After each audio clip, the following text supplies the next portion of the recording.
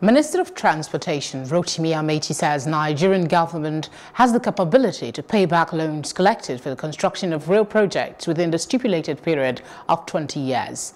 The minister in a statement on Saturday said China was the only country giving out loans with a low interest rate of 2.8%.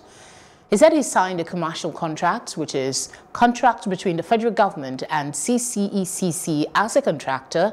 The contracts between Nigeria and China is usually signed by the Ministry of Finance. The minister explained that the government needed the loans to boost infrastructure in the country. According to him, the sovereign guarantee and sovereign immunity clause raised by the National Assembly is a term used to ensure that loans collected are paid back.